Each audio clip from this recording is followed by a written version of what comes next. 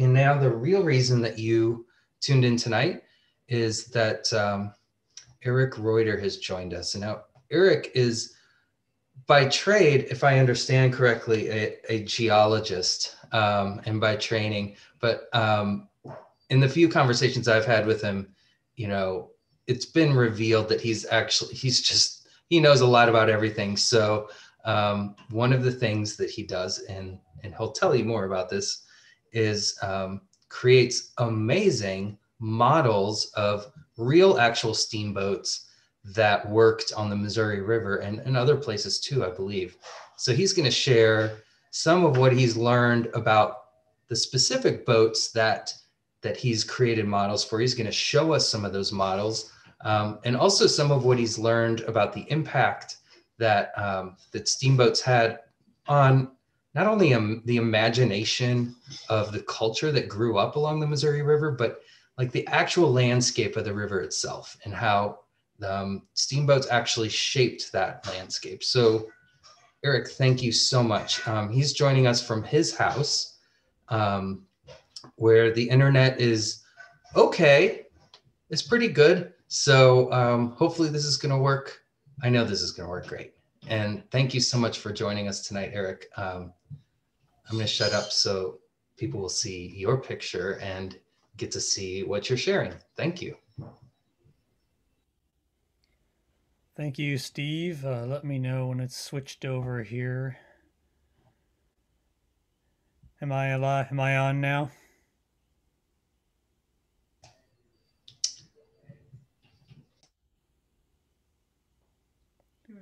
Steve, am I on now? Do you have me switched over? Did you unmute?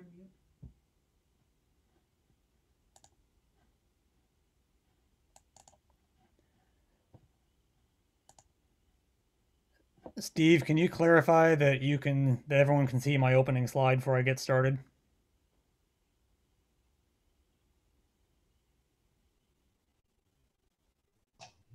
Yes, we are seeing it, man. Sorry, it took me a while to find my mute button. Looking good. Okay, so steamboats are a really unique aspect of the history of the American West, in part because they largely developed in place. Unlike, say, wagons or railroads that arrived in the West already kind of fully formed, steamboats developed here and really had to adapt to a lot of local conditions. So tonight I'm going to draw on my history of researching and building fairly accurate scale models of Missouri River craft and other vessels to talk about how the landscape of the Missouri River Basin and the Western River Basins in general shaped steamboat development, and also how the actual application of these steamboats in turn shaped the landscape that encompasses the Missouri Basin and the broader West. So I'm going to do this especially with a focus on two specific models, and these are of two of the more famous Missouri River steamboats we have, the Arabia and the Bertrand, partly because these are the only two steamboats to ever be fully excavated along the river in modern times. I do have the models here with me tonight. After the talk, we can potentially switch over to a cell phone camera and kind of take a closer look at those, but during the talk, we're just going to use pre-arranged images. So I'm going to go ahead and move on here. Quick look at both of these vessels because they're so important to the history of this basin. The first one is the Bertrand. This was built in 1864, sank about a year later near Omaha. It was excavated in the late 60s by a team of National Park Service archaeologists, and the beauty of this is that they made extremely detailed drawings of everything they found. So when I built the Bertrand model, I was able to actually build the hull with open framing, mimicking the actual framing of the vessel, and this was a really neat insight into how these vessels were actually built from the very first timbers up. And so in a couple photos here, you can see the fully framed hull of the Bertrand. This model took about 11 months to build, part-time work, and I built it at a scale that converted the 160-foot boat down to about 26 inches. Now the other boat is Kansas City's own Arabia, which was built in 1853, sank a few years later just north of what's now Kansas City. And this was excavated in 1988 by a private venture. And the difference here is that this was not an archaeological expedition, so there was a lot less detailed notes taken on things like the hull design. So the Arabia model is a lot more speculative based on what it might look like because we don't have any photographs, plans, or known information about the Arabia other than what was pulled out of the mud. So this one was a lot more based on personal research and artist license on what it might have looked like and based on imagery that the museum had. This one took 31 months to build, again part-time, and it's about the same size as the Bertrand in real life, but I built it at a larger scale to allow for more detail. So this one's about 34 inches long. You can get a sense of the scale here, and bonus points to anyone who can recognize where on the river that picture is taken. So there's a lot of limitations on research into Western River steamboat design. One of them is that early photography is rare. Photography really didn't come into broad use until the Civil War era and afterward, especially out here on the frontier. So it's pretty uncommon to find photographs, and especially to find photographs that show details. Most of the ones we have are kind of broad river shots showing the boat overall, but people really weren't taking photographs of the engines, of inside the hull, of the detailed workings and design of these. Very few construction photos were taken, so there's not a lot of resources to go on. We almost never have plans of these boats. These were not built from blueprints. They were built by hand by small yard craftsmen. There were hundreds of yards that built these things, each doing it their own way. And so this means we don't have a lot of drafts to work from. This wasn't a centralized planning situation where there was a government steamboat design. There wasn't a Henry Ford with a steamboat factory mass producing these. This stands in contrast to, for example, if you're interested in Napoleonic naval history, the British Navy built a lot of their naval vessels from admiralty plans and yards that would churn out, 10 or 20 of the same design of vessels. We have absolutely detailed construction plans for many sailing vessels of this same period. But we don't have that for steamboats, and I'm going to go into that a little more detail later on. Further, a lot of these wrecks are deeply buried. There's some photographs here of excavating the Arabia, and you can see just how deep down in this river sediment this thing is. They're hard to find and they're hard to get to. In a lot of cases, the wrecks are gone. Historically, there's probably a steamboat wreck location every few miles along much of the Missouri, but most of the wrecks were just washed away, may have been salvaged at the time, or just buried under 40 feet of mud. So there's just been very few recovered, and we don't have a lot of in-place information. And finally, there's not much preservation above the main deck. As we'll talk about soon, the superstructure of these vessels, the part above the main deck, was very flimsily built, and the river tended to wash it away right away when these things went down. So at most, we tend to have heavy things like the wheels and the boilers and the engines, and some of the main hull. And for example, on the left, you can see the only piece of the Arabia's hull that we still have. The rest is still in the mud where it was left. And so you really have to work on extrapolating from a few dig photos and other information that we have, but it also makes a lot of fun. So I'm going to back up briefly and talk about rivers as travel corridors. Now we know that in North America, Native American societies were often organized around our major rivers, like the Mississippi River Basin. And throughout most of human history, river travel has been done by muscle and wind. That is the technology we had in play. For example, when Lewis and Clark ascended the Missouri River in the early 1800s, they used this vessel. This is an early model I built of what is commonly called their keelboat. More accurately, it's really a barge if you're into naval architecture, but keelboat's what most people call it. But this vessel, muscle and wind, that's how they went up the river. And really, that's no different than what the Vikings were doing 1,000 years ago when they were sailing and rowing from Scandinavia to Constantinople across Eastern Europe's river valleys. So really, we hadn't changed at all the way we traveled rivers by the time Lewis and Clark came along. But is there a better way? And you know the answer to that because you're watching this talk. So the natural question is, who invented paddle boats? How did we go from muscle and wind to paddle boats? And if I was doing this in person, I'd ask for some audience feedback, and people would almost certainly guess Industrial Revolution Europe. But note that I said paddle boat, not steamboat. So for paddle boats, the answer is actually 4th to 5th century Roman China. This idea has been around for a long, long time. So here is an image from a Roman military treatise in which someone was speculating on the use of an ox-powered paddle boat for use in the Roman Empire. And this never really got off the drawing board, so to speak, because the Roman Empire didn't really have a lot of major rivers that this would be functional on, and the Mediterranean Sea really isn't practical for this kind of vessel for reasons that I don't have time to go into. So they were thinking about it, but they never really tried it. The Chinese, on the other hand, did it. This is a Qing Dynasty inscription of a much earlier human-powered paddle boat. They were built and used these on major Chinese rivers, and it is just absolutely fascinating to me to think about the Chinese running human-powered paddle boats, a millennia or something before we think of paddle boats being used on North American rivers. So this idea has been around, but really this is still muscle. This is human or animal muscle, and the technology doesn't really change. What changes it is adding steam. So we first start seeing steam being applied to vessel propulsion. It's a little uncertain when this happened. Depends on who you read. It might have been as early as the early 1700s. Certainly by the early 1800s, it was being tested successfully in Scotland. A lot of Americans have heard of Robert Fulton in New York, who had the first commercially successful steamboat operation. By 1812, there was a steam-powered vessel on the Mississippi River operating out of New Orleans. That's the image on the right here.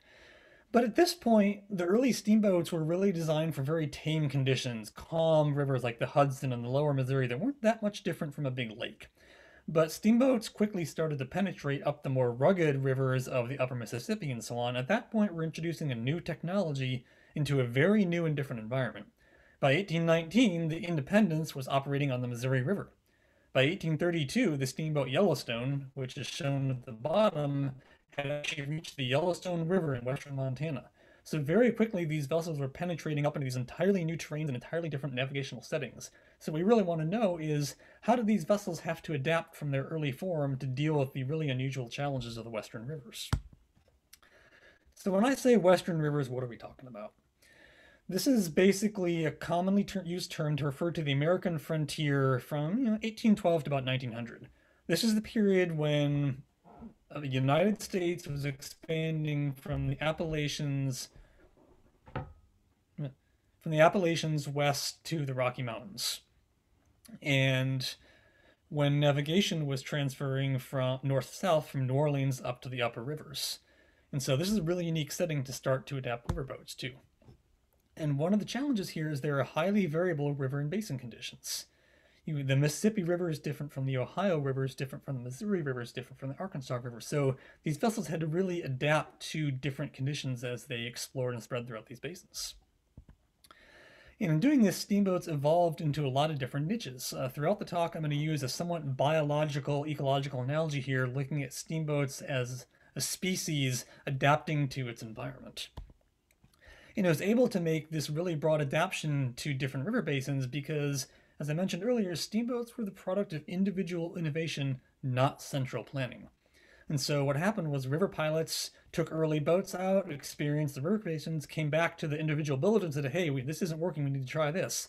People learned lessons early on the Ohio River. They applied that to the Mississippi. They applied that to the Missouri. And there was just this absolute ferment of intellectual and engineering innovations, figuring out how to make an entirely new type of vessel work in this entirely new type of navigational environment. And this involved rapid developments in things like propulsion and hull design and operational style that is just really fascinating. I don't have time to go fully into the full history of steamboat design tonight. That's a wholly different talk. So what I'm going to do is use this ecological analogy to define a sort of type species of Western River steamboat. We're going to define the kind of the things that make a Western River steamboat what it is, in the way that we might say we recognize this bird as a hawk, and then there are multiple different species of hawk within hawks. And I'm specifically going to then focus in on what makes the riverboat a distinct subspecies of these sort of Western riverboats. When we say Western rivers, again, we're talking about essentially the Mississippi River Basin during the period of westward expansion.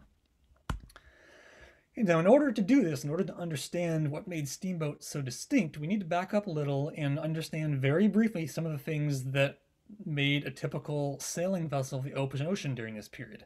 And this is, again, the topic of a whole nother talk, so I'm just going to try to keep this simple. But sailing vessels of this period were designed to deal with conditions in the open ocean, wind and waves. So here is a representative example from another model I built. And we're going to use this to look at some of the features that makes a sailing vessel what it is. And the first one is a heavy, rigid hull. These vessels are operating in the open ocean. They're dealing with lots of waves, lots of stress on the hull.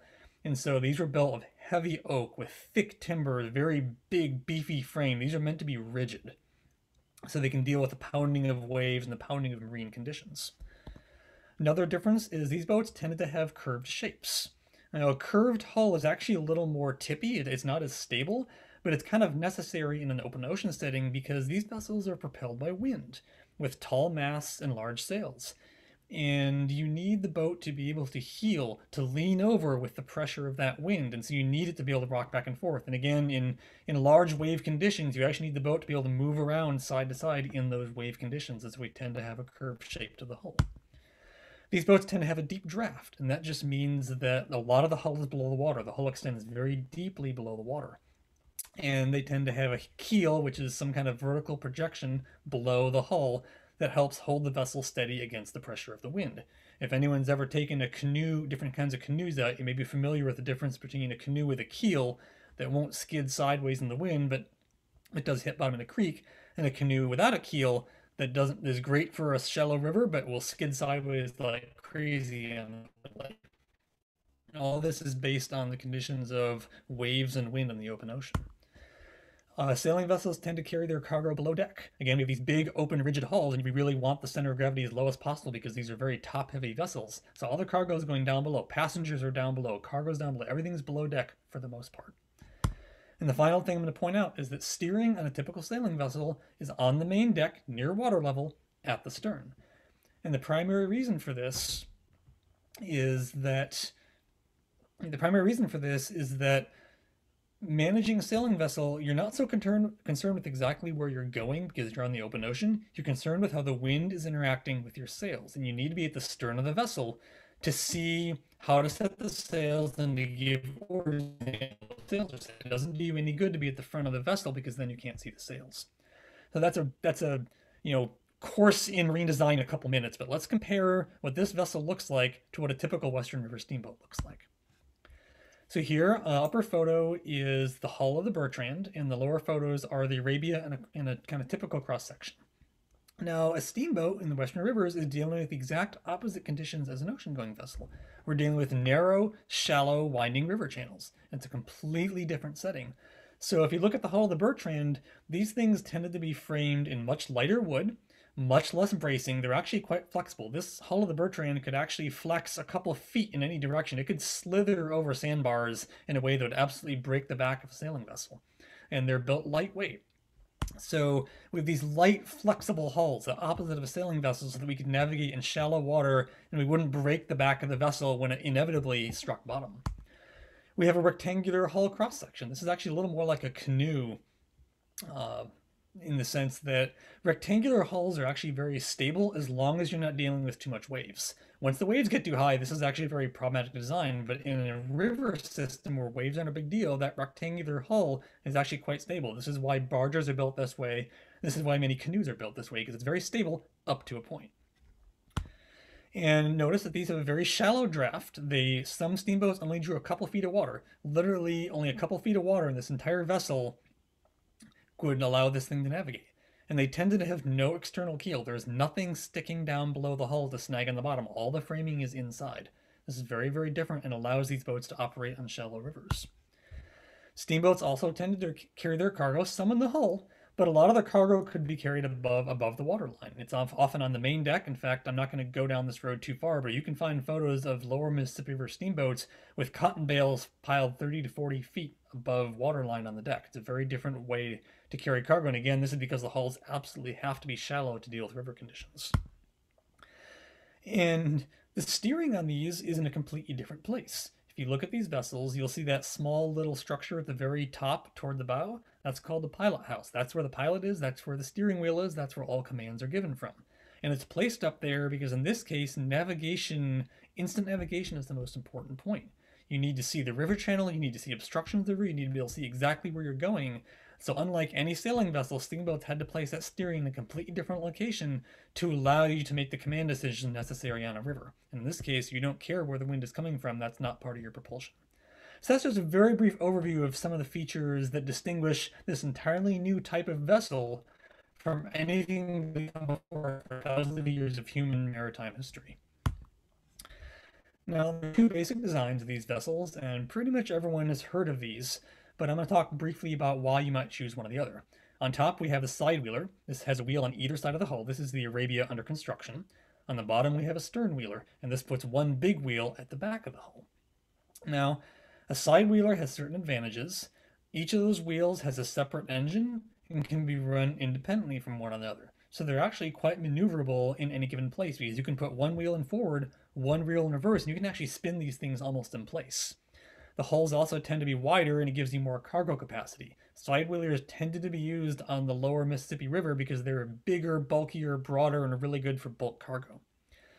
The downside to these is that they tend to be heavier, so they're not quite as good for shallow rivers, and the wheels are also prone to a lot more damage because any debris coming down the river is going to get deflected by the bow right along the sides of the hull and right into those paddle wheels. So they're really kind of a problematic design if you're in a river with a lot of debris and obstacles because the paddles really aren't protected. Now the stern wheeler is basically the opposite. These boats tended to be thinner, lighter, shallower draft. They're good for upper rivers. That wheel in the back is really protected. It's a lot harder to damage that wheel hitting a sandbar or hitting debris because it's protected back there at the end of the boat. The hulls are narrower. So these tended to be featured in shallower upper rivers. It just gives you a sense of why you might choose one design or the other. And both could be operated almost anywhere, but there are some patterns that tended to happen depending on where you were going and what you were doing with these vessels. So really briefly, let's just look at the deck layout of these vessels because it's very, very different from a sailing vessel.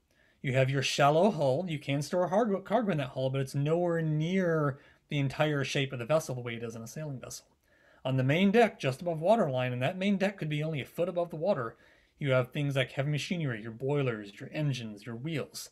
This is also where much of the cargo was carried. This is also where low-paying deck passengers were carried. I'm going to come back to that in a minute. On the next deck up, we have the cabin passengers. This is a much nicer way to travel. There's a central public cabin running down the middle. You have your own private cabin with bunks. You have better sanitation. Paying for cabin passage meant you were getting room and board for the length of the voyage, which could be weeks to even months. Some steamboats had an extra layer of cabins above this that were used for the crew, some didn't. And at the top you have the pilot house where the steering happens. Now to return to passengers for a minute, it's important to understand that the two passenger layouts, cabin passenger and deck passenger, really reflected the class realities of travel at this time. If you were wealthy enough to afford cabin passage, this was the way to go. If you weren't, traveling on the deck of a steamboat was a horrific experience. It was dirty, it was crowded, there was no privacy whatsoever, there was very little sanitation. Imagine being a woman with a family traveling for weeks or months to the frontier, crammed in among the cattle and the machinery and the deckhands with nothing clean.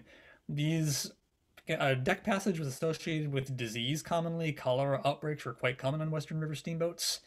And this is, if you were a slave, this is where you traveled under even worse conditions. So if you were an immigrant family, this is almost certainly where you were.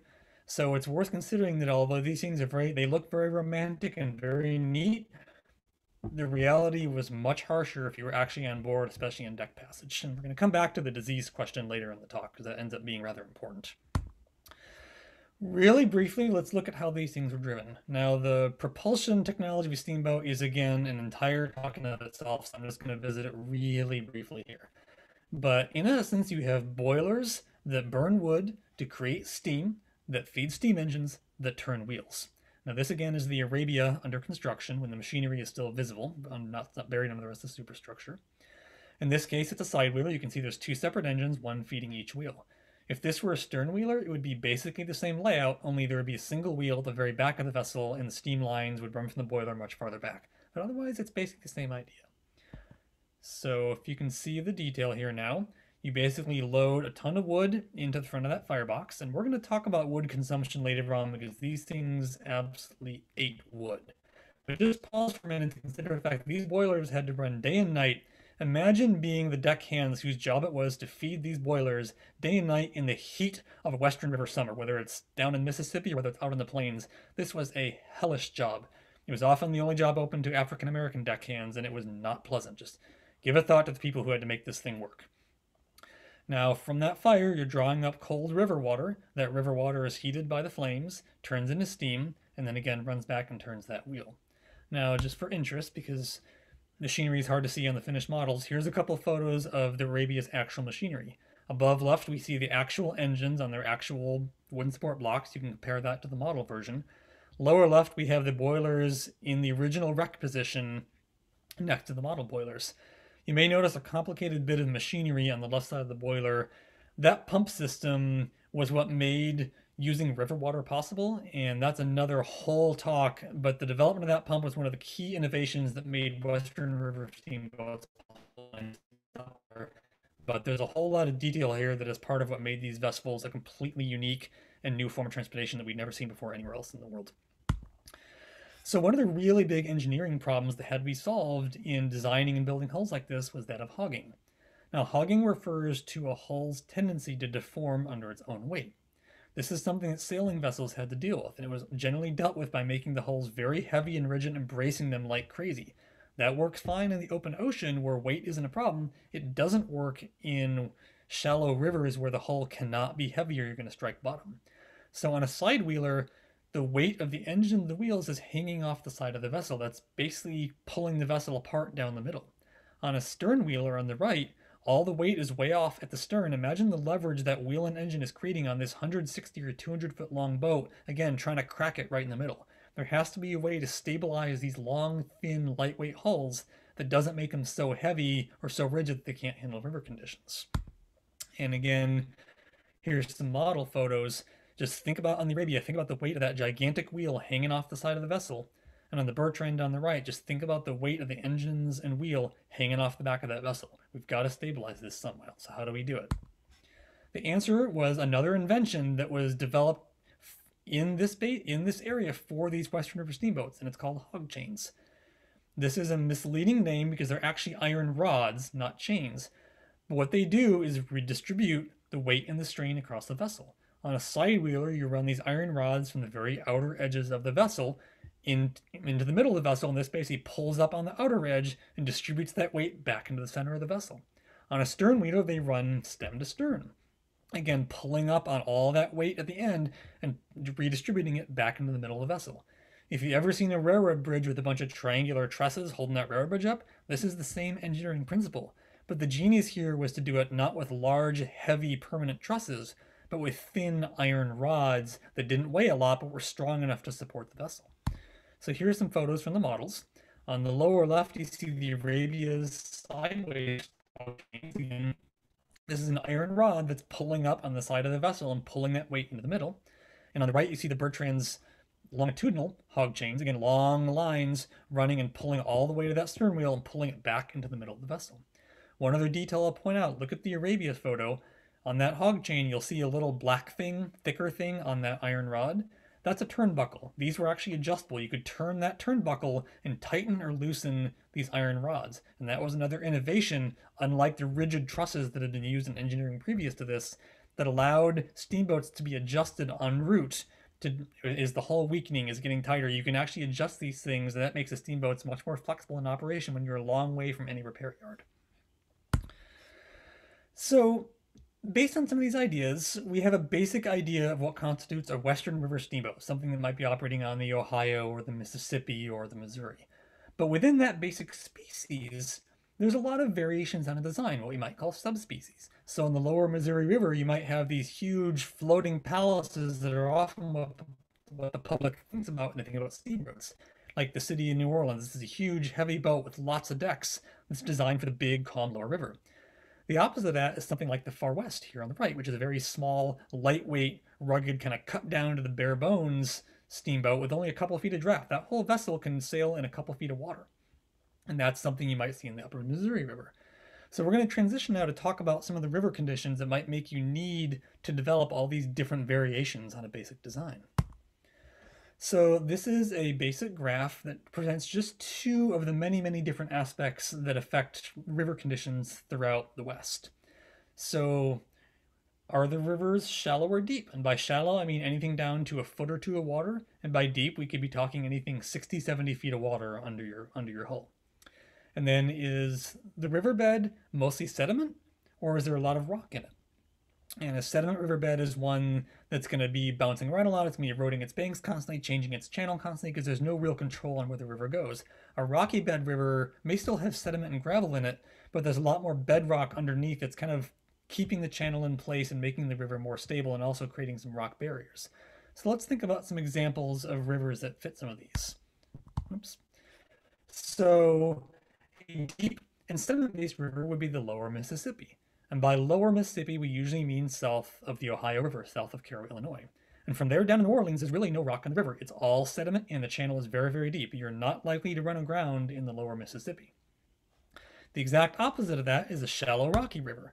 And this would be something like the Ohio River or the upper Mississippi, which actually have quite a bit of rock in the river basin. Many of you may have heard of the Falls of the Ohio near Louisville, and this was actually a navigational barrier for quite a while to steamboats because there's a big rock ledge right across the river. The Mississippi River from St. Louis on upwards actually has a whole series of bedrock ledges that constrain the river channel, hold it in place, and were actually navigational barriers. So steamboats had to be able to contend with these sort of shallow, rocky conditions. Now, the shallow sediment river is the one we're going to focus on from now on, the Missouri River. From St. Louis up to western Montana, there is essentially no bedrock in that river. Thousands of miles of river, and there is no bedrock there. It's all sediment. And that is a very unique and distinct navigational environment that steamboats had to adapt to. There really aren't any examples of rocky and deep rivers in the western river basins, so that's something we're just going to leave alone. So from now on, let's talk about the Missouri River now that we've got our background. So navigation on the Missouri River presented a very unique set of challenges. Most of the barriers to navigation were present on other rivers, but they were present in full on the Missouri and often more severely. And given this, it's absolutely amazing to think that steamboats could navigate from St. Louis all the way up to Fort Benton in western Montana at the foot of the Rockies, and did so regularly for decades. They even made it up the Yellowstone and the Bighorn rivers. It's absolutely spectacular that we designed something that could do this, given that the Missouri River had a ton of challenges to getting anything up that river. One is shallow water. Missouri tended to be very, very shallow, especially as you went upstream. By the time you're in Montana, you're talking about a couple feet of water in the river, and that's something that you've got to be able to deal with.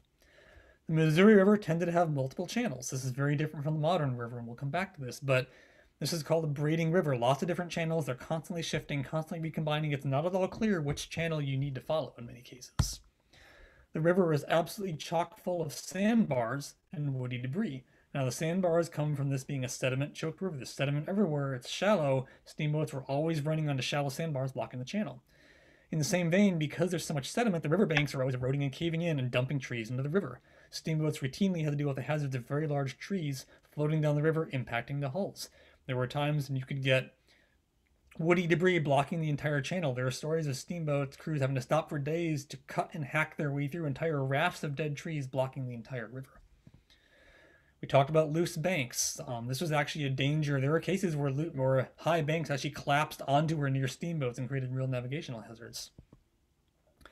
Missouri was also particularly prone to extreme flow variations. All rivers go up and down with the seasons, but the Missouri is draining the arid high plains, but also the snow melt of the Rocky Mountains and the tendency of the plains to have extreme thunderstorms. And so almost any conditions from raging floods to nearly dry rivers could be encountered on this river more so than in the other rivers. Now, relative lack of fuel is another one. Steamboats burned wood in this era. And if you think about the ecology of the plains, wood becomes a more and more precious resource as you go upriver. And we're going to talk more about this in a little bit, but just consider how much harder it is to run a wood-guzzling boat the further you get up into the plains and away from the more wooded eastern U.S., unlike, again, the Mississippi or the Ohio. High winds were a particular danger. The plains are known for high winds, and the river really wasn't all that protected from this for the most part. So you've got these boats with 2, 3, 4 stories of superstructure, and what happens when the winds hit these boats? That's a real navigational problem that, again, wasn't quite as big a deal on more eastern rivers. And finally, ice. All rivers have ice in the spring, but the Missouri was, again, particularly prone to large ice jams and ice flows coming down from the frozen plains and becoming a real navigational hazard. And there are copious quotes and accounts of just how dangerous and frightening and problematic Missouri River navigation was, but I'm going to use this one quote to capture all. This is from a Jesuit priest who had the dubious experience of traveling Missouri by steamboat, and he said that steam navigation on the Missouri is one of the most dangerous things a man can undertake. I fear the sea, but it did not inspire me with so much terror as the navigation of the somber, treacherous, muddy Missouri. I hope that captures something of the challenges to navigating on this particular basin. So how did steamboats adapt to this unique set of challenges? Well, the first thing they did was pilots quickly learned that stern wheelers were preferred. And we talked about this, but stern wheelers are less prone to damage from debris in the river. They tend to be lighter. It tends to be easier to get over and across sandbars. And they're narrower. They're just all about better for these kind of shallow, narrow rivers. So very quickly, this became the dominant style in the upper Missouri. Boats also evolved to have a low-profile superstructure. Notice in all the photos here, these are not the big towering castles of the lower Mississippi. These are all very low vessels, very small decks. The General Meade on the lower right there is an extreme example of this, where there's almost nothing above the main deck at all. And this helped keep the weight of the boat down. It helped keep the effect of the winds down. Another was the development of what's called the spoonbill bow. Now, earlier steamboats tended to have a kind of sharply pointed, kind of traditionally maritime bow, the idea being they would cut through the water. But on really shallow set-on rivers, it was found that these sharp bows just tended to get stuck in things. They'd stick in banks, they'd stick in sandbars. You needed something different. So the builders actually developed what's called the spoonbill, and it's named this because it's shaped like a spoon held out with the open side up. And this kind of rounded, gentle, smooth bow was much better at riding up over and off of sandbars, and quickly became much more competitive. You can kind of see the shape of this on the General Meade at the lower left. You get the sense that's a very broad, bluff bow. It's not going to win any awards for efficiency in cutting through the water, but it's far better at getting over sand. And the last thing I'm going to point out is probably my single favorite feature of upper river boats. And this is what's called grasshopper spars. And these are the unusual features you might have noticed on the models already, and that you can now see pointed to by orange circles. These are these weird big poles hanging off the bow of the vessel. And I'm going to spend a whole slide talking about what these are and how they work, because they're complex and absolutely fascinating. So here's a better view from the Arabia of grasshopper spars. And again, these are these big brown wooden poles that are dangling off the side of the boat. And they're hanging from a couple of extra white spars you can kind of see in the right-hand photo there. Now I'm going to put up a diagram of the rigging. To control these takes 3 different kinds of lines. And don't worry, I'm not getting ahead of myself. I'm about to show you how these work. But the orange lines control that white boom, how far out that's lowered. And the blue and purple lines raise and lower that grasshopper spar. So understanding that, I'm going to show you an animation of what happens when you use these and what they're for. So let's say you're a Western River steamboat and you've run aground on a sandbar that's blocking the channel and you cannot force your way over it. What do? This is where grasshopper spars come in. What we're going to do is take that spar and we're going to drop it down into the river, down into that sandbar. So the first thing I'm going to do is use those orange lines to maneuver the spar out to where I want it, so it's hanging over the river. The next thing I'm going to do is I'm going to let go on that blue line, which is holding the spar up, and that pole is going to drop into the river. So watch this. Okay, that pole now dropped down and now it's buried deeply in the sandbar. The next thing we're going to do is now haul in on that purple line. And what that's going to do is it's going to pull up on the spar. And the only thing that can happen here if the spar is buried in the sand is for the boat to rise up onto that spar. This is a lot like someone on crutches pushing up onto the crutches. So here we go. We've tightened that purple line. The boat is now balancing up on the grasshopper spars and it's off the sandbar. Now what do you think we do next? We put the engines in gear, we drive forward, and the boat lurches forward in a motion that again is a lot like a person on crutches. And you do that cycle as often as you need to get your boat over the sandbar. This could be an absolutely maddening experience for crews. There are accounts of it taking a boat an entire day to spar over a single sandbar. Just tedious as all get out. But this is the only way to navigate these shallow waters. And this was, again, something that was developed innovatively on the Western rivers to deal with a specific navigational problem that really wasn't encountered anywhere else and dealt with in this way. I just think grasshopper spars are the neatest thing ever as a distinct marker of an upper river boat. These were used in other rivers like the upper Ohio and some other shallow tributaries, but they are absolutely representative of Missouri river boats. So now that we have a sense of how Missouri river boats were designed to go far up the Missouri Basin, why would you want to? So let's talk about the economics of steamboat operation briefly, and we'll kind of base this on the peak of river operation in the mid-19th century. This was a high-risk venture. The construction of a steamboat might cost anywhere from $20,000 to $25,000 for a fairly small vessel. And that number doesn't mean a lot. It's roughly equivalent to at least $500,000 in modern numbers, but the point mostly is for comparison with another value I'm going to give you in a minute. But this was a high capital outlay for the time. These had very high operating expenses. These needed constant repair. You had to pay and board the crew for months at a time. You had fuel costs. The lifespan of these boats tended to be less than 3 years. The Missouri River was not welcoming to steamboats. There are wrecks littered along the river. These boats did not last long. Again, very high risk to build and operate one of these things. And this is reflected in the fact that freight insurance rates on the Missouri were at least twice that on the Mississippi or the Ohio. This reflects the uniquely problematic nature of the Missouri River. And finally, this was an era of intense competition and economic uncertainty. This was the frontier capitalism era. Anyone with money could throw it into steamboat competition. So people were building steamboats left and right and throwing them at the problem. And so rates, you could have rate wars that could undercut your profitability. This is also a period where the economy took wild swings. It went from depressions to boom, from depressions to booms. The Civil War threw a gigantic wrench into the economics of steamboat operation in these basins. So this is just a very uncertain thing to invest your money in. So why would anyone do it? Well, it's also a very high reward activity. This was a period of rapid frontier growth, especially westward along the Missouri River. Steamboats were the supply chain for a huge amount of western expansion. They carried all sorts of products up the river and all sorts of products down the river, so there was just a massive amount of business to be had. And this is reflected in the fact that freight rates to Fort Benton in western Montana were 4 to 5 times higher than they were to Council Bluffs. People high up the river would pay almost anything to get freight brought to them because there was absolutely no other way to do it. So a single upper river trip, and I mean from St. Louis to Fort Benton to the foot of the Rockies, could net a boat a profit mind you, not gross, a profit of $24,000 to $40,000. Now compare that to the cost of building a boat. A single upper river round trip could pay back your entire investment in an asset that could last 3 years or maybe 10 years. There are occasional reports of boats that netted $60,000 to $80,000 in a single trip, up to 4 times the initial investment. That is an absolutely honey to the bee of venture capitalists at this time. This was where venture capital went, was in the high risk, high reward, pouring money into this, in the dream you might make this. A lot of people lost their shirts doing it, but boy, was that lure of quadrupling your investment in a single trip alluring.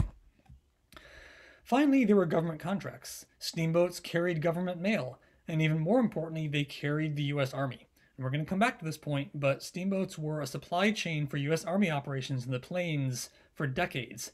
And you could almost argue this is the first instance of the military-industrial complex in which government military investment supported a huge industry that might otherwise not have been competitive because of the sheer amount of work that steamboats did for the U.S. Army in this period.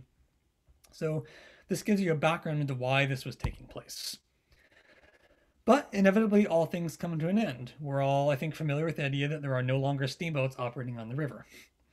So why did this happen? The single biggest reasons that steamboat declined was railroad competition. Every time the railroad arrived westward of the Missouri River, it undercut steamboat operations. Railroads were simply more direct, more efficient, more reliable. They were all-season operators. Steamboats had to shut down in the winter. Railroads could run year-round. In almost every way, railroads were improvement on transportation. And so if you look at the diagram here, these dates are of different points that railroads reached the Missouri River. And what happened was, at each of those dates, riverboat traffic below that point quickly withered because railroads quickly took almost all of the business. And so, again, by the 1880s, steamboats really only restricted to very upper river operations, to maybe some small town routes for places that didn't have railheads, and on small tributaries like the Osage and Gasconade rivers in Missouri. The other factor here was the decline in government contracts. Again, by the late 1880s, by the end of the 19th century, the Plains Indian Wars were over. There wasn't really military contracts anymore. The government wasn't as active here in a way that steamboats could help. And again, railroads were taking the place of this in terms of supply lines. So all the money flowing into the steamboats went to railroads and even to roads, and they just didn't have a purpose anymore. And so steamboats basically vanished. I do want to make a really quick mention here. Steamboats maintained operation in isolated areas well into the 20th century, into the 1920s and 30s. I want to throw out this absolutely fantastic photo of the Kingfisher, a boat that was built on the Gasconade River roughly 1895. This is representative of the tiny little boats that operated in the Ozarks well into the 1920s. This is supposedly one of the shallowest draft steamboats ever built. This thing could basically run on almost no water, and I think this would make a fantastic future modeling project. But look into the history of steamboating on the Gasconade if you want some really cute little steamboats. So, given that overall arc of history, we're in the final part of this talk, we're going to start talking about ways that steamboats affected the basin. We now understand how the basin shaped their design and operation. Let's talk about the reverse. And an absolutely major way that this happened was fuel use. Steamboats were wood hogs. Now, it's really hard to find reliable numbers on how much fuel steamboat use. Otherwise, reliable and authoritative sources differ wildly in the estimates they give for wood use. There's a huge diversity in steamboat design and size and operational conditions. The smallest estimate that I can find from a reliable source was that the smallest class of upper river boat might be burning 12 to 24 cords of wood a day. Probably refueling twice daily because they're burning so much wood. Now, if you're not a firewood aficionado, a cord of wood is a stack of wood 4 foot by 4 foot by 8 foot. That's basically a large pickup truck stacked above the level of the cab. That's a lot of wood. In a modern forestry understanding, we estimate that a one tree 22 inches in diameter is about a cord. So we're looking at 12 to 24 trees per day of wood as the lowest end estimate for voyages that could last weeks to months. Now, that's not even the worst of it because that's volume, but we're not building this wood with this wood, we're burning it. So how much heat energy is there in the wood that steamboats were using? Now, Missouri is known for its oak hickory forest, and they make fantastic firewood because they have a lot of heat energy in that wood. The problem is steamboats weren't burning oak and hickory. They were burning wood species that could be found along riverbanks. Oak and hickory is found in the uplands. So steamboats were burning things like cottonwood and sycamore and elm. And at best, these have half to maybe 2/3 the heat energy as what we think of as traditional firewood. And certainly as you went further up the Missouri River Basin, especially once you left Missouri or even Kansas, this is all the wood you have. There is no oak and hickory in the river bottoms of Montana. So you're burning low heat content wood as well as the sheer volume of wood. And I will point out that reputable records suggest that trees, the virgin timber of this era was much larger than trees we see today. There are reliable accounts of cottonwoods that were routinely 7 foot in diameter, and certain accounts mention them being 30 foot or more in diameter.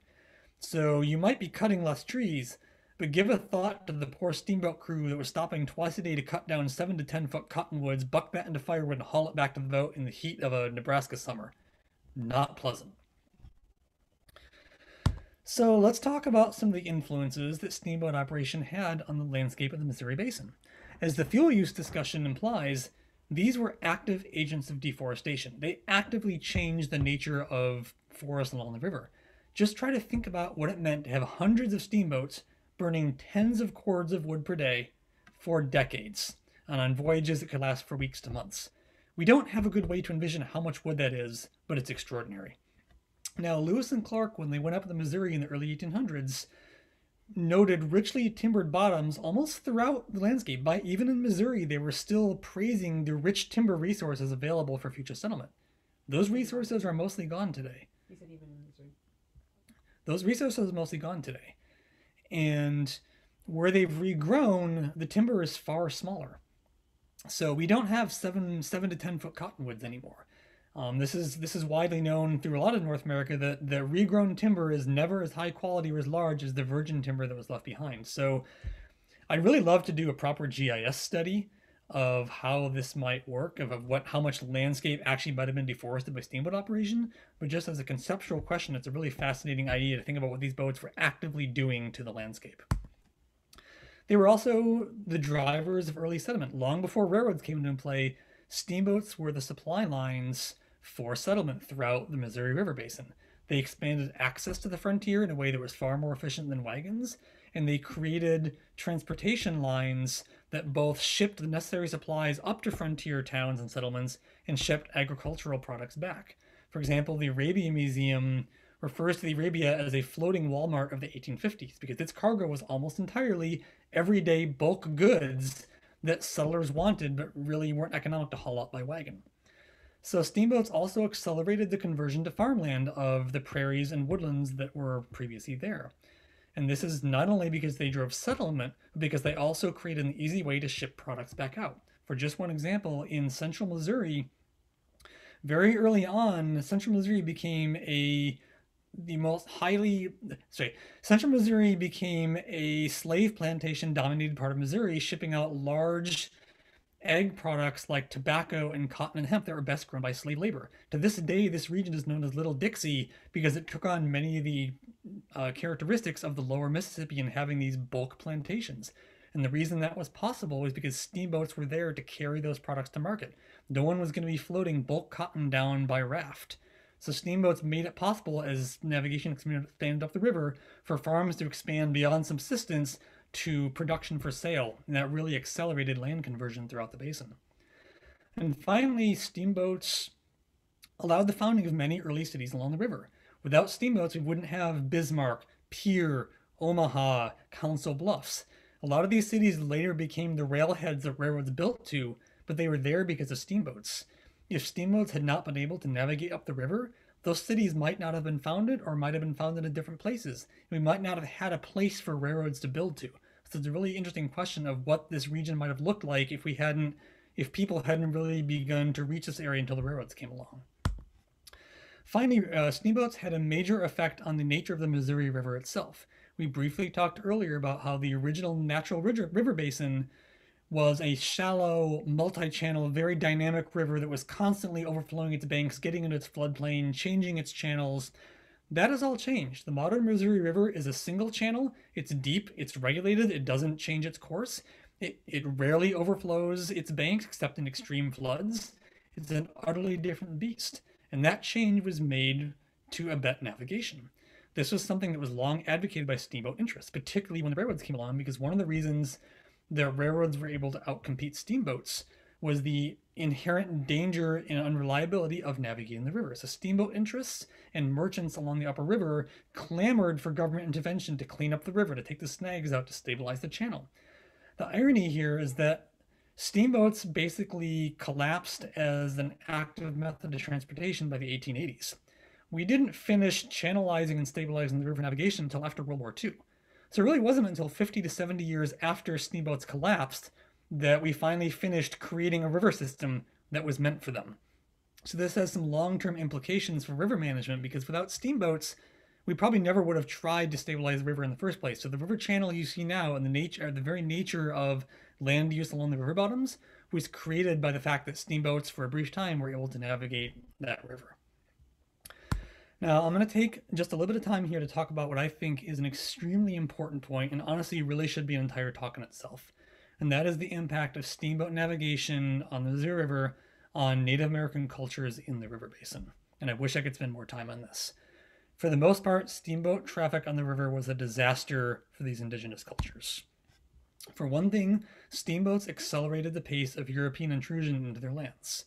We've already talked about driving settlement, but even more so, steamboats drove early extractive industries that moved well ahead of full settlement agriculture. Things like trapping became far more advanced when you could ship a boatload of furs down the river. When fur trapping was restricted to canoes, it was a minor activity. When you could load an entire steamboat full of furs and send it down to St. Louis and stay up there trapping, this got a lot more aggressive. Mining was the same way. We didn't really talk about why steamboats wanted to go up to Fort Benton in Montana in the first place. The reason is gold mining. There were some huge gold deposits up there, and steamboats were transporting extraordinary amounts of gold out of that area and transporting all the supplies back up. Without that efficient form of transportation, it's highly unlikely that things like mining and trapping and other extraction would have progressed nearly as fast into those regions as it did otherwise. Steamboat traffic also enabled U.S. Army operations far earlier than might have happened otherwise. Steamboats, as we talked about earlier, were the supply chain for the U.S. Army in the Plains Indians Wars. They made it possible to operate throughout the plains. And this was a disaster for plains cultures trying to defend their land. For just one example, Custer's infamous 1876 expedition that ended at the Battle of Little Bighorn was supported by the steamboat Far West that carried supplies and communications and soldiers all the way up the Missouri and as far as the Yellowstone River. In fact, after the defeat, the Far West carried the remainder of the wounded soldiers back out to the nearest fort. So if you're a Plains Indian culture trying to hold on to your land, steamboats made it far easier for your adversary to overwhelm you with the supply chain. Without steamboat navigation, the army simply wouldn't have been able to operate that far from its supply bases, and that changed the arc of history, in my opinion. In the most unfortunate way if you're Native American. And finally, and most importantly, Steamboats were a disease vector into Native American cultures. I know we mostly understand now that disease was a massive factor shaping the European intrusion into North America. Disease waves of disease moved far ahead of main European settlement and decimated native cultures throughout the area, with some estimates being up to 90% of population loss before European settlement even really happened. But steamboats were a specific and vibrant vector for this. As just one example, in 1837, a smallpox epidemic that was carried by the steamboat St. Peter, incidentally a fur trading vessel, killed over 17,000 indigenous people. And remember, we talked about how deck passage was a very squalid, disease-ridden thing? This smallpox was carried on a deck passenger on the St. Peter. And we say it killed over 17,000 because that's only the number that was officially tallied by European observers. The real number was almost certainly higher, we just don't have census numbers for it. And I'm going to share a quote here that really gets at this. And this is referring only to this one 1837 outbreak. Among the Hidatsas, Arikaras, Assiniboines, and Blackfeet, the disease killed at least half. More tragically, the Mandans were all but destroyed. The Lakotas would migrate into the country left empty by their decimated rivals, setting the stage for the Indian Wars of the 1860s and 1870s. It feels particularly poignant to point out the role of steamboats as disease vectors in a talk that I have to give on Zoom in the middle of a pandemic that has overturned global society in so many ways for a disease that is nowhere near as virulent as a smallpox epidemic that could wipe out half to 90% of a culture. And it's almost impossible to overstate the effect this had on native peoples and how much we don't understand about how land management worked and how these cultures operate in these areas, because disease wiped these people out before we really had a chance to fully respect them. And steamboats were unfortunately a major way this happened. Steamboats acted something like jetliners in this era because they made transportation up these rivers so much faster and could carry infected people up the river so much faster than the old muscle and wind version of, say, fur trader canoes. So that's just something that I think we really need to keep in mind. As fascinating as steamboats are, they were also an absolute catastrophe for the original inhabitants of this landscape. So with that, I'm going to wind up by pointing out that what I want you to take away from this is that steamboat development and use played an active role in shaping the modern Missouri River Basin. It kind of functioned like an invasive species. Steamboats were introduced to this new environment, they rapidly adapted to it, they filled a bunch of different niches in it, and in the process, they shaped that environment, and their effect is still seen today, even after they essentially went extinct. So I want you to think about going with this, what would this look like if steamboats had not been invented, or if we had not been able to adapt them to operate on the Missouri River, and if they had not been able to penetrate the plains and have all the effects they had. How different would our landscape and our geography and our culture be if this particular technological innovation hadn't happened? So a couple of brief acknowledgments. Thank you for sticking with me through all of this. I want to really briefly thank Carrie Elliott for proposing this talk in the first place, and Missouri River Relief for giving me the opportunity to share my ideas here. I want to mention the Arabia and Bertrand museums, which are absolutely fantastic and you should absolutely go to when travel to something like that becomes a thing you're comfortable doing. The Murphy Library Special Collections at the University of Wisconsin-La Crosse hosts an online collection of thousands upon thousands of steamboat photographs. It is absolute candy for any steamboat enthusiast, and I urge you to go look at their collections, and they graciously allowed me to use many of their photos in this. Last thing I want to mention is, in terms of the model building, I'm a member of the Nautical Research Guild, which is an international nonprofit that supports research into maritime history, both inland and marine, with an emphasis on the use of model building to preserve and interpret that history. And they run an online forum called Model Ship World that has over 38,000 members on every settled continent. That is an absolutely fantastic resource for people wanting to learn more about model building, about maritime history and the way these intersect. And I strongly urge you to go take a look at that if anything I've shown tonight has sparked your interest. And finally, I just want to thank my longtime companion in discovery, my wife Joanna, for being such a part of my fascination with rivers and riverboats. There's a bibliography slide here that I'm not going to leave up because you can, this talk will be hosted online and you can go back and look at this later, but these are some resources you can come back and look for later on. With that, I'm going to stop screen sharing and we can start getting into comments. Thank you all for listening and watching. Well, Eric, This has been an absolutely amazing talk. I can't believe how much information and really your own kind of unique perspective at drawing all these pieces of information together, that you packed into 1 hour. I feel like I just read a book about steamboats with 15 chapters. So thank you. Thank you so much. Right now, we've just got a few questions. We've got a really smart audience, so I have a feeling that more will start trickling in. But I'm just going to start. Jeremy Helton has a couple really great questions.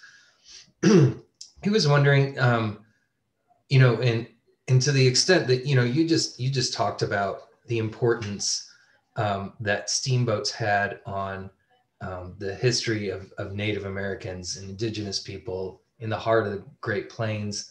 Kind of another untold story is, I feel like, about Missouri River steamboat history is like the role that slaves and African Americans played in making the whole system work.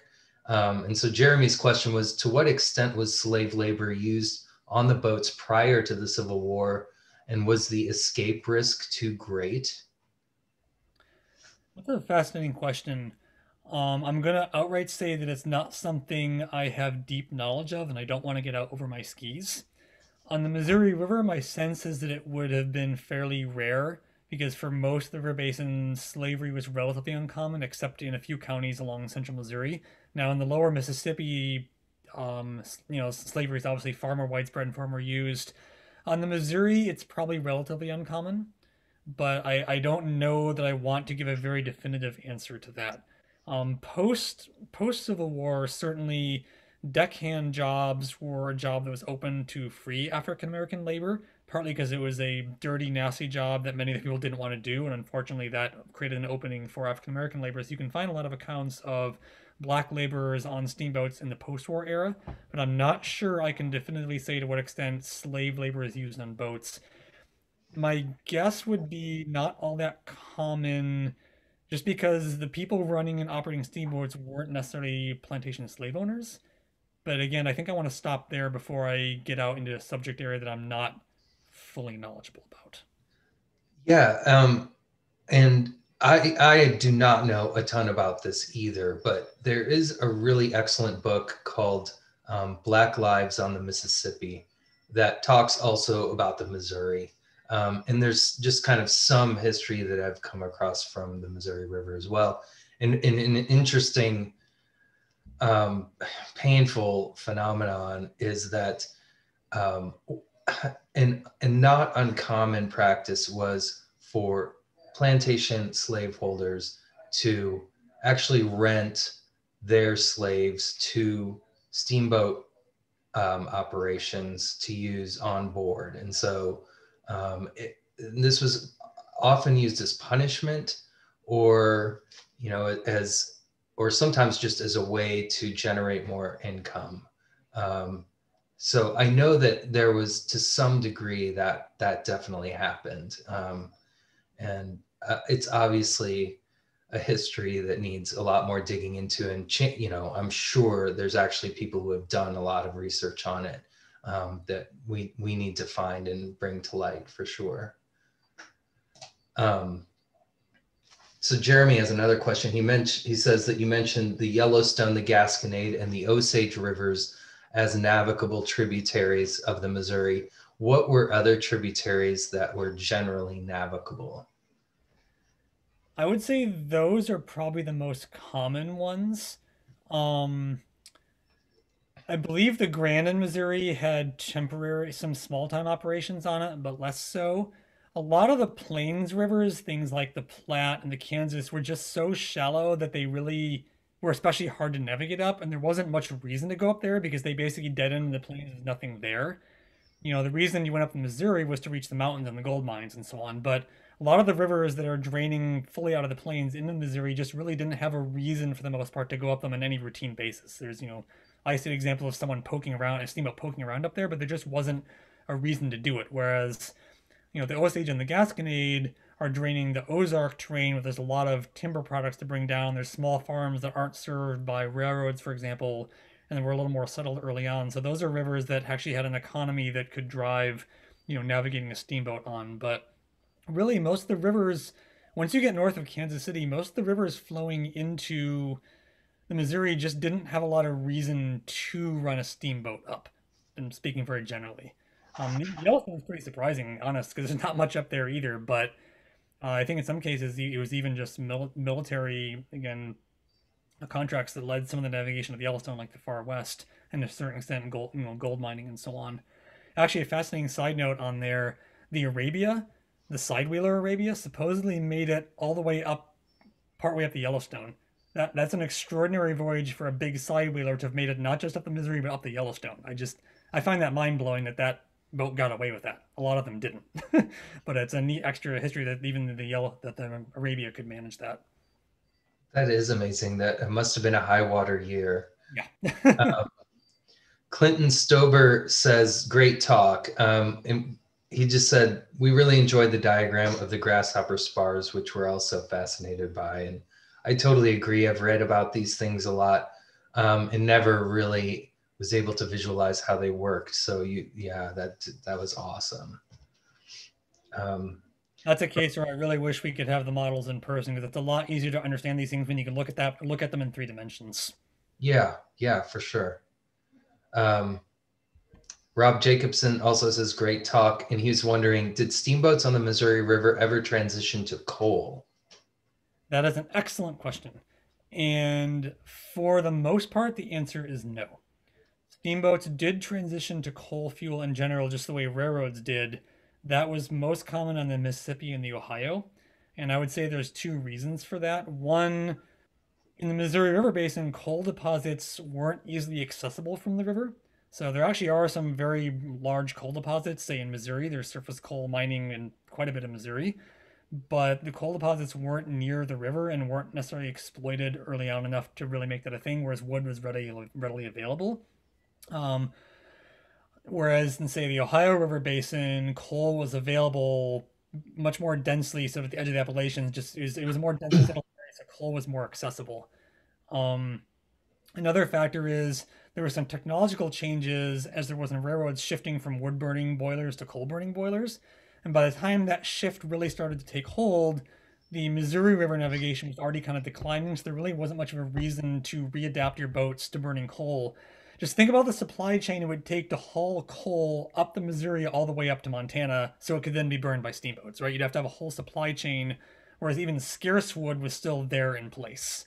Whereas, with coal can come downriver, down the Ohio, to supply depots on the Ohio and the Mississippi, but taking a coal burning boat going up the Missouri has to haul its own fuel and other boats' fuel all the way up. So it just didn't really take hold.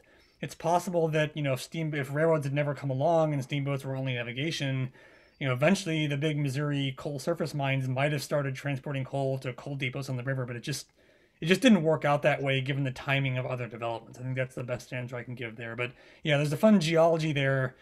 It would be actually fun. I kind of left out some theoretical slides on coal deposits in the basin and versus wood deposits in the basin, all that kind of stuff. But the talk was already long enough that I just didn't go there. So sorry, Rob. I know we could have had more geology in there, but I had to cut something. Oh, no, that's great. So Bob Steyer is wondering about, I guess, sort of the impact of Missouri River flow velocity on boat design. So was there something about the velocity of the Missouri River that might have impacted hull design as well? One thing I'd say is that rudder design changed over time, and this gets into the weeds real fast. A better style of rudder was developed that was better able to handle conditions on some of these upper rivers. So not necessarily hull design itself, but rudder design certainly changed. And flow conditions, flow velocity certainly affected the way boats operated and when they operated and how they operated. Higher water meant deeper water, so you're not striking sandbars, but it also meant debris coming down the river faster and more work churning against that current. So, there's kind of a trade-off. A lot of boats would follow a spring pulse up the river and that spring snowmelt because the high water meant it was easier to get up the river. and they'd kind of coast back down the river in the shallow fall when, you know, it was a lot easier to have a sandbar when you're going with the current. But I don't I don't know that I know of any particular hull shape alterations to do with velocity. It's more of just an operational question. Again, to the extent of my knowledge, and there may be a specialist out there that can correct me, but I think it's more a question of rudders and operations and seasonality of how and when you would navigate. Awesome. Bob was also curious if you know, like what happened to some of these steamboats after they were retired on the Missouri River. He mentioned that the Yellowstone served as an early Texas capital on a Texas river, which is interesting. I hadn't heard that before. I've Yeah, certainly heard stories about, homes being built partially from wrecked steamboats. there's a ton of diverse histories to what happened. A lot of them just, got broken up for scrap. They burned or got broken up or rotted away in the banks. Especially on the Missouri River, like navigation stayed active on the Ohio and the Mississippi, but it really just kind of died on the Missouri despite various efforts to get barge traffic going. It just never really took off. So yeah, certain boats, like you said, the Yellowstone had a fun second life. Certain ones got repurposed to keep navigating on the Mississippi. A lot of them just went away. They were cheaply built. They weren't built to last. They were essentially disposable transportation. They were not meant to last. So a lot of them just fell apart. They burned, they wrecked, they were given up. No one really thought to preserve them because they weren't famous. They weren't, HMS Victory, Nelson's flagship that the British public felt the need to preserve. They weren't the USS Constitution, a famous naval vessel. Most of them were fairly obscure. There wasn't really a cultural sense that these were treasures to be preserved. So for the most part, they just kind of faded away. Sure, research can find the individual boat that had a cool second life, but yeah, they mostly just vanished and rotted and burned. And a bunch of them are below the river sediment, below farm fields. There's probably 100 or more beneath the farm fields all along the Missouri that are just down there waiting to be found, but they're hard to find. Yeah, right. And the story of the Arabia and the excavation of that, the finding of it, and everything is pretty fascinating. For some reason, I'm blanking on the names. You remember the name of the family that, the Hawleys, I guess, that excavated the Arabia, and Multiple families. I'm sorry. The consortium of multiple families, but yeah. The Arabia Museum website has a good history of how that operation went for those who want to read up on that. I'd go to the Arabia Museum's website and read up on the history there. Yeah, there's a really great book called Treasure in a Cornfield that was written by one of those guys. So Rebecca Olson was also wondering, was there any role for women in riverboat culture and operation? Not that I have seen mentioned, particularly on the rougher upper rivers. If anything, traveling on the Missouri River was probably a pretty hellish experience for women, to be perfectly honest. Crew were men. There really wasn't. A lot of these boats had women's cabin. If you were a cabin passenger, there were separate areas of the main cabin set aside for women, so you had a modicum of privacy. It was kind of think of a drawing room that gentlemen weren't allowed to enter. So you had your own head, for example, your own restroom. You had a bit of privacy, but privacy was still minimal, and that's paying cabin passenger. If you were a woman on the main deck, you were out there with everybody else, and I'm very few accounts have been left by women. I'd like to spend more time reading through historical journals and things. I haven't spent as much time in the cultural side as on the technological and ecological side. So I'm sure there are resources that I haven't read on the, cultural accounts of what it was like. I will mention that there's a neat book. It's in my bibliography. The name is escaping me. That was written by a woman who was part of a dominant steamboating family on the Missouri and the Osage and the Gasconade, the Heckmans. Dorothy Heckman, I think is her name. And she wrote a really neat book on growing up in sort of the last generation of riverboat men, what that was like to be a part of a riverboat family in a later period. So that's a neat woman's eye account of what it was like to be a part of a riverboat family and stay around the turn of the century and into the 10s and 20s. So you can look that one up. But yeah, women, to my knowledge, women didn't serve on riverboats. There wasn't, a female attendant for women passengers and so on. It might be different on the lower Mississippi. A lot of my knowledge is more about the upper rivers and not the sort of floating, rich palaces of the lower Mississippi. On the upper river boats, it was rough. You just sort of dealt with it. Actually, Yeah, another thank you. another quick story that does sort of involve women. Steamboat disasters are really common. One of the more famous disasters on the Missouri was near Lexington, Missouri, which is a bit downstream of Kansas City, when a steamer whose name escapes me blew up just outside of town, just absolutely exploded and showered debris across the entire landscape and killed a bunch of passengers. In fact, the boat's safe landed on a bluff outside of town. But that boat was carrying a lot of immigrant families, and many of the adults were killed, and there's a lot of orphaned children left from that wreck. And the people of Lexington adopted many of those orphaned children and brought them up as their own. So there was a role there for women, often in cleaning up the mess left behind by faulty engineering and faulty safety protocols, in taking care of wreck survivors and helping with that sort of thing. So there's a role there. But on the river, my impression is that it was pretty much a man's world for the most part, unfortunately. Um, Kind of to follow up on that story, Linda Vogt was wondering how, you talked about how often steamboats would wreck. Were the lives of passengers, captains, etc., deckhands often lost in these wrecks? I think that's kind of an interesting story that isn't necessarily what you would expect. Yeah, that's a really good question. Interestingly enough, steamboat wrecks for the most part were not particularly deadly, with one major exception. But when most steamboats were wrecked, it was usually because they hit something. They hit a snag in the river, they hit a sandbar, and the hull broke open. Most of the time, when they sank, they went down fast, but the river was shallow, especially in the Missouri. These things settled down, and all you had to do was walk up the stairs to the upper deck, and you're out of the water. And then the boats carried a couple yawls or small rowboats, and people might come and rescue. There's actually relatively little loss of life in most steamboat wrecks because the boats just kind of settled to the bottom of a shallow channel, and there you were. And you kind of waited until help came along, or you slowly got shuttled to shore. So it really, these weren't like ocean wrecks where the ship is battered to pieces on the rocks or something like that. The big exception is boiler explosions.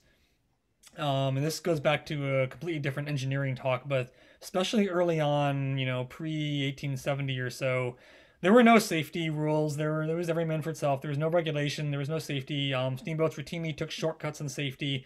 These are operating very high pressure boilers under very extreme conditions, and maintenance was not always a factor in the profitability question.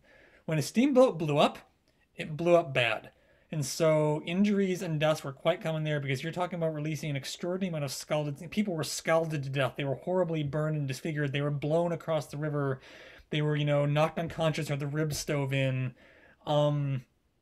When steamboats blew, it was horrible. In fact, if I recall correctly, Mark Twain lost a brother to a steamboat explosion. His brother was blown right off the boat and I think horribly burned and died in agony like a week later after being horribly burned. That was a pretty good example of the one way in which steamboat wrecks were pretty horrific. Oddly enough, to go back to the previous question, women were probably slightly more likely to survive a steamboat wreck because on most boats, the women's quarters and cabins were toward the back, toward the stern, and the boilers were at the front. So they were slightly more shielded from a boiler explosion. If you were a deck passenger, if you were an immigrant family, all bets are off. But if you were a higher paying female cabin passenger, you at least had a slightly better odds of not being killed in a boiler explosion. But the average steamboat wreck where it just kind of hit a snag and went down, yeah, you had a pretty good chance of surviving that. They were not that deadly in the way that people might think. All right. We still have quite a few questions, some pretty good ones. So are you up for some more? I'm here as long as people want to listen. Okay. I'm tired of my voice yet. I've got all night. Let's do it. Those who are tired of my voice can sign right off, but I'm here for the questions. All right. Awesome. Robert Foley said some boats were registered of Pembia on the Red River and traveled north to Hudson Bay and south on the Minnesota River to St. Paul. How did boats, I'm not sure what this question is, to be honest. He's asking, how did boats adapt here? Which I think you kind of answered. Yeah, there's no overland route between here and Hudson Bay that a steamboat could navigate. If the question is how did boats adapt to other conditions beyond the Mississippi River Basin, it's certainly true that they did. There's a whole separate history of steamboats on, say, the Columbia River in the Pacific Northwest. In fact, steamboating on the Yukon River in Alaska and the Yukon Territory is an absolutely fascinating history. I've actually been up there and I've actually explored steamboat wrecks on the Yukon River in Dawson City. The climate up there is so dry and cold that steamboats that were, when the gold rush ended up there, steamboats were just left on the bank, and the climate preserve actually climbed around in the hulls of abandoned steamboats. It's absolutely fascinating. Whereas down on this climate, the heat and humidity, they just rot away. But there are still intact steamboat wrecks on the Yukon River. So, you can go into steamboat history in many other places. In fact, Australia actually has a really interesting steamboat history of its own because most Australian rivers are actually a lot like the Missouri. They're dry, they're shallow, they're seasonal, but they were essential corridors into the Australian heartland.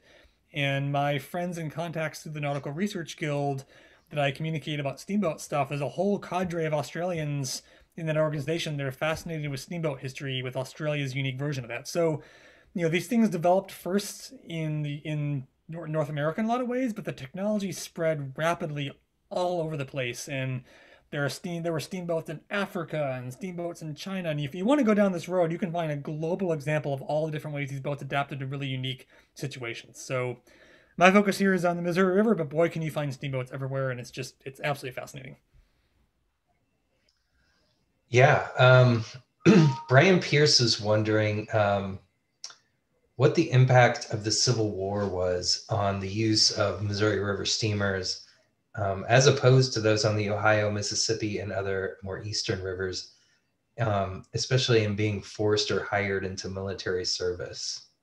Yeah, so for the most part, the Civil War was a disaster for shipping interests along the Mississippi River Basin, because especially in the Mississippi, because the Confederacy closed the river essentially south of St. Louis. And so the entire river basin's economy was, I mean, by river basin, I mean everything from the Ohio River to the Mississippi to the Missouri, everything out here was aimed at shipping goods down to New Orleans for sale and transshipment. So when the Confederacy closed the river, steamboat traffic collapsed in a lot of cases. There was some local shipping up and down, say, the Missouri and on the Ohio, but largely was an economic disaster. And a lot of boats, as the questioner suggests, were conscripted into military service by both sides. As transports, as cargo carriers. There's a whole separate set of steamboats that were developed as armored steamboats. Many people may have heard of the gunboats like the USS Caro that's preserved at Vicksburg Military Park. But yeah, it really disrupted things. If the role of the Missouri River was to carry finished goods from the industrial Ohio River Basin out to the frontier west, well, that supply was cut off by the Civil War. If its role was to carry things like gold and agricultural products down the river to New Orleans, that route was also cut off.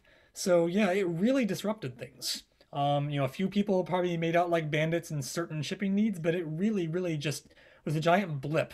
There's a sort of brief golden age of steamboating after the Civil War in which, the economy opened up and everyone kind of got back to business before the railroads kicked in. So you had this really brief window post-Civil War, pre-railroad, where steamboating just went berserk on the Missouri River, and that's where actually the really profitable voyages were made. Those, $60,000 to $80,000 voyages to Fort Benton and back were made in that brief golden age, and then it all kind of came crashing down.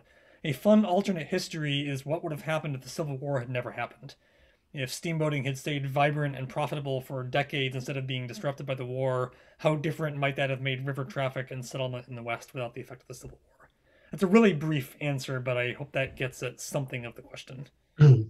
Yeah, super fascinating. Linda Vogt is wondering if you're familiar with the Corps of Engineers maps of steamboat wrecks on the Missouri River.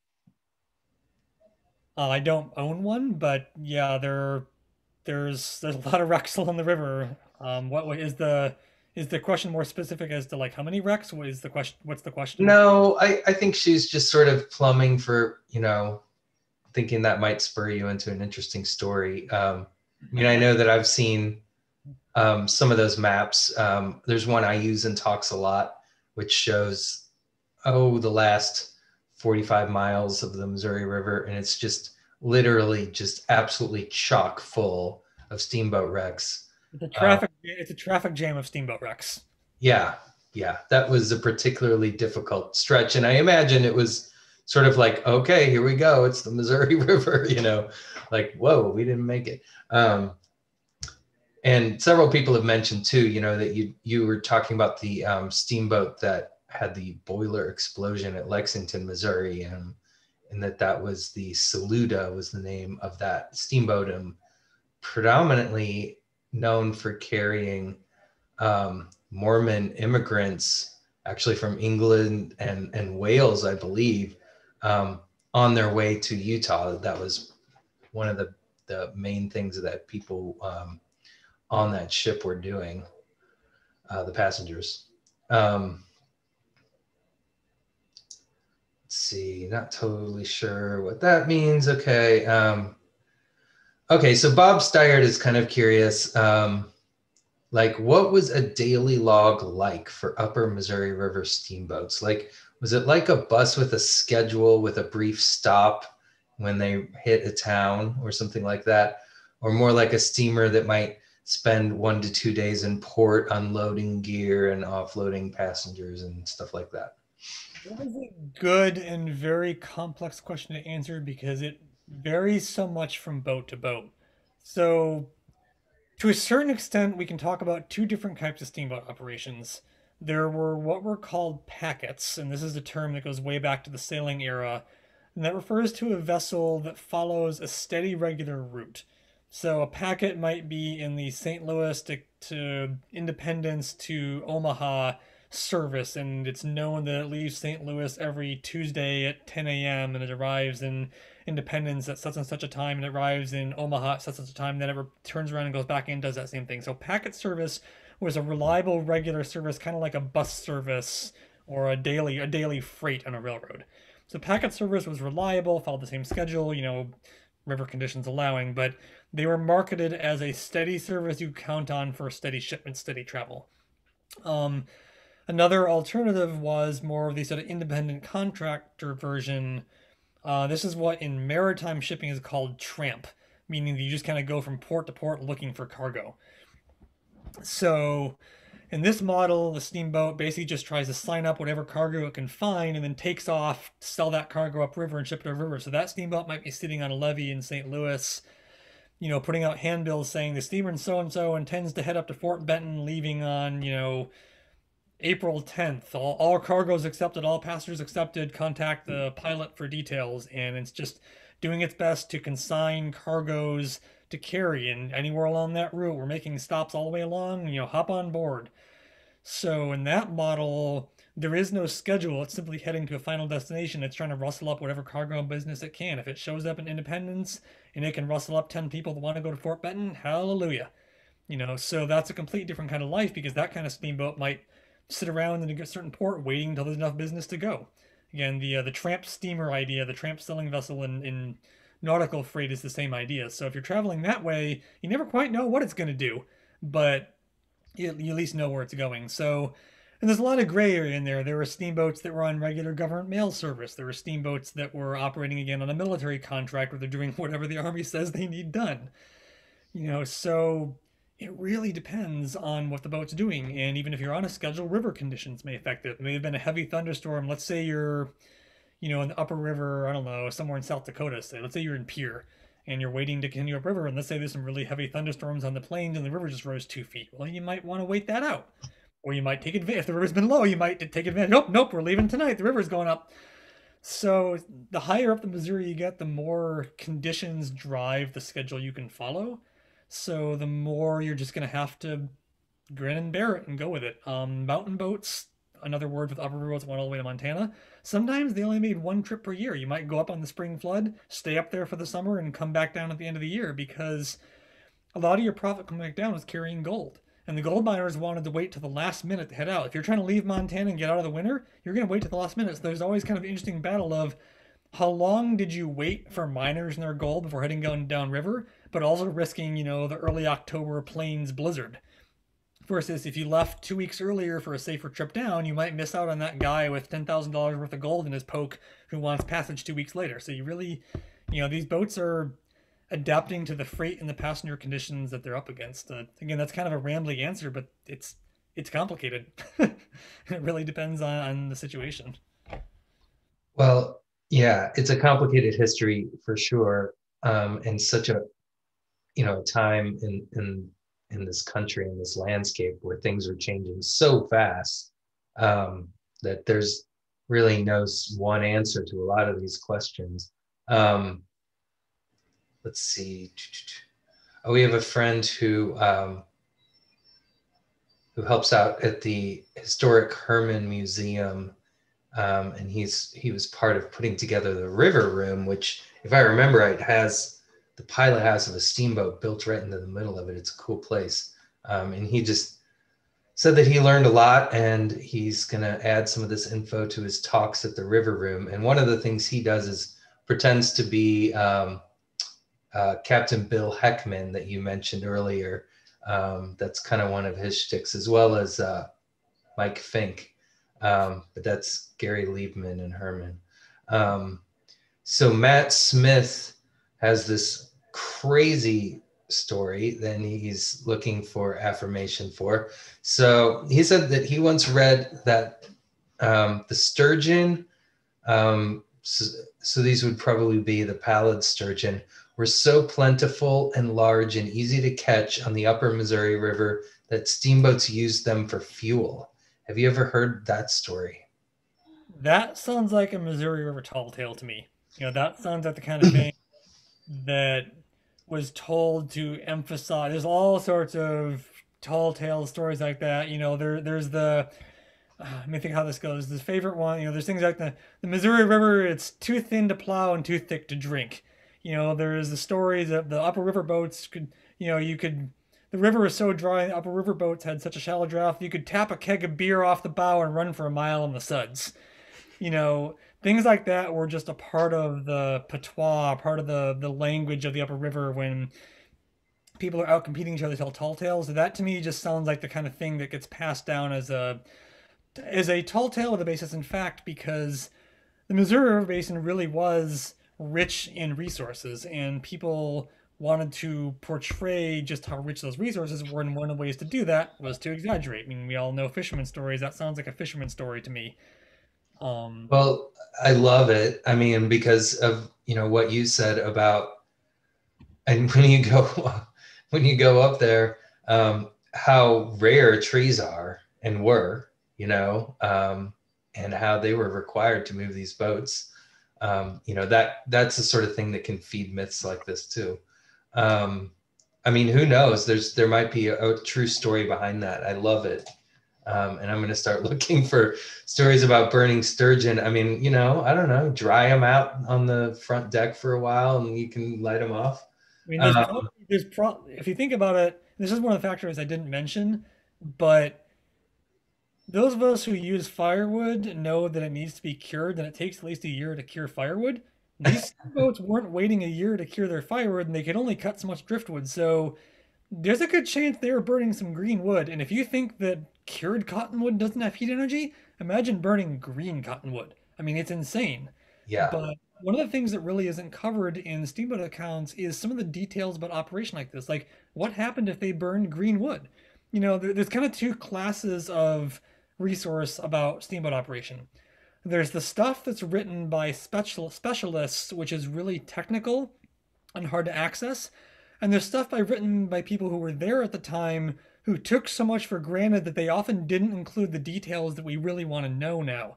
And so the specialists don't even know the details of exactly how much wood was burned and exactly what kind of wood was used and was it cut green or not, because we don't know. It'd be as if you were 200 years from now trying to write a story about someone at the grocery store and you had to explain what a credit card was. You wouldn't even think to explain what a credit card was, but 200 years later, you might have no idea what a scene in the book means when someone pulls out a credit card and pays with it, because we just assume it. So there's a lot of these details I'd love to know more about, and I've not been able to really find utterly clear references in a consistent way on what did they do with some of this cottonwood. Like, was there enough driftwood to haul these steamboats, or were they throwing green cottonwood in there and burning 50 cords a day of ridiculous firewood that probably wasn't much better than a fish? So this sounds like it might be a friend of yours. Mark Sundell just says, and I'm probably pronouncing it wrong, Mark Sundell, I don't know. Wonderful talk, farmhand, overly appreciated, greatly appreciated. So it sounds like there's an inside joke there somewhere. But thank you. So I think all the rest of the questions that we have, let me take one more quick look. Well, Rob Jacobson, who studies pallid sturgeon, says pallid sturgeon are top predators, and so they were probably never that common. So there we go. Um, it's always good to have Rob on to set us straight.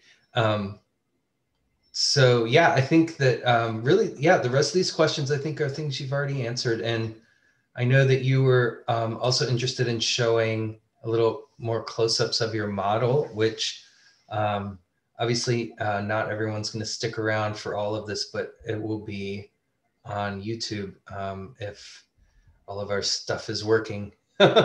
So, and I know there's still 35 people that are watching because it's so fascinating.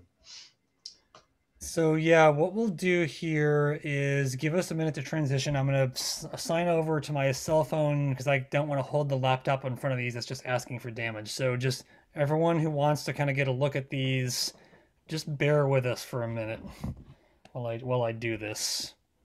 And Eric, just ignore me, do your work. But I mean, I just have to say, from what we've seen so far, the photos that you show of your models being built, some of the interior pieces, some of the specialty work that you did to show the structure, the inner structure, the skeleton of these boats is just absolutely amazing.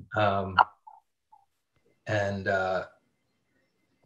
also to see one of the sailboats that you also built. I imagine you've got more tricks up your sleeve. So Eric, just so you know, okay, great. We're seeing you now. All right, so is my screen, is this the screen people are seeing? Yeah. So right now we've got a horizontal screen, so that's perfect. And we're looking at the Bertrand and the Arabia. You can hear me all right on this? Yep, we can hear you. Sounds good. Okay. So keep in mind that the Bertrand and the Arabian in real life were within 10 feet of the same length of each other. It's just the Bertrand's built in a smaller scale, so it looks cute and small, but they really should be the same size in real life. I don't know if people want to, comment on something they want to see in particular, but what I'm going to do is I'm going to make you guys nauseous here and there when I move stuff around, but I'm just going to kind of pan along the Bertrand here. This side of the model is built entirely open. So you can see all the framing of the interior. So hard to get full light in there, but you get a sense of the framing. Yeah, there we go. The framing inside the model, it's based on the archaeological drawings. It's not exact, but it's close.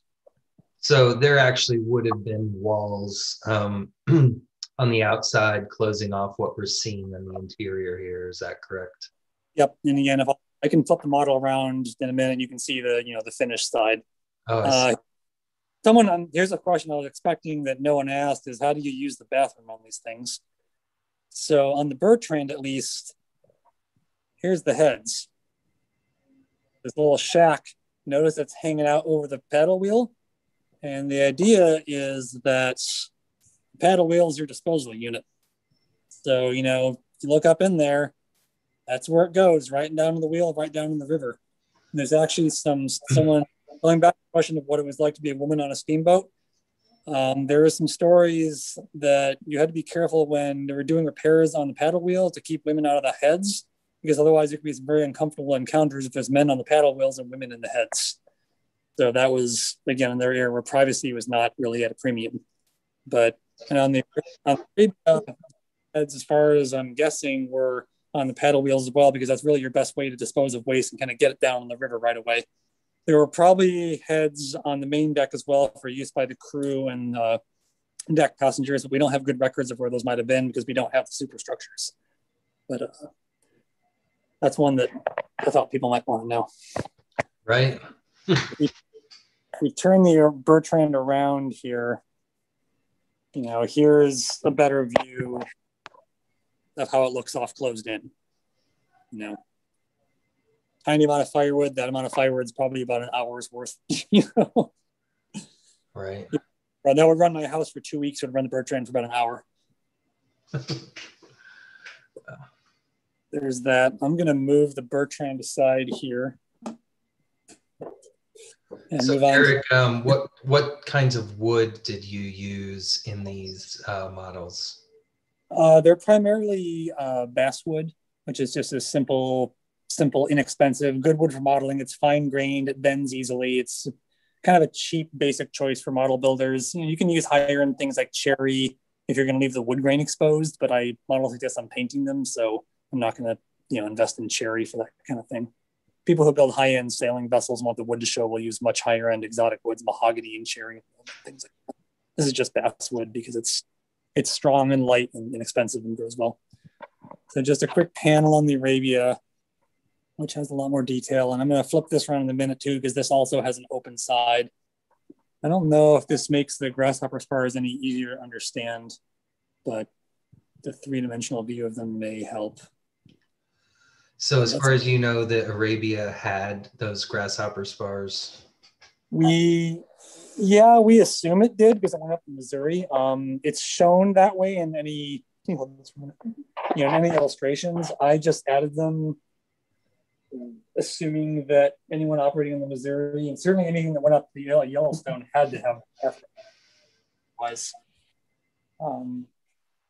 So it's based on that. When I was designing this model, I based it in large part on a painting that the Arabia model commissioned by Gary Lucy of Arabia. And that painting itself is highly speculative since we actually have no idea what Arabia looked like above the main deck. But I made my own choices where my own research suggested a different design, but it's based on the Gary Lucy painting that is, the museum uses everywhere. So, it's meant to represent the museum's idea of what the Arabia looked like. So that's one reason I chose to portray it the way I did. So I'm going to zoom in here on the machinery because people can often be interested in this. So here's a slightly better look. It's still hard to see, but a slightly better look in at the complex machinery in there. You saw this under development, but, again, just think about the poor stokers, often African-American, working in the intense reflected heat right in front of those giant furnace doors, stuffing this with wood. It's just, I don't like heat. I can't even imagine. But here's a view of the big paddle wheel. These things are huge and heavy. Just the weight of this thing hanging off the side of the boat is really something structurally. These little cabins here are probably something where heads might have been. Same thing with this one here. You can kind of see how it's hanging out into the paddle wheel area, so your waste just kind of drops down on the river and doesn't bother anyone, except the next boat downstream. And don't know how long people want me to go on doing this. I don't know if anyone has a specific thing they want to see or if this is enough just as a visual tour. Kind of open to suggestions to what people want or don't want.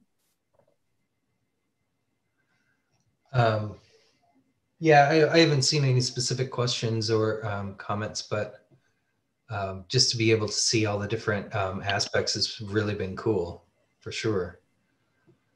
And what an amazing amount of work that you put in on these models. Don't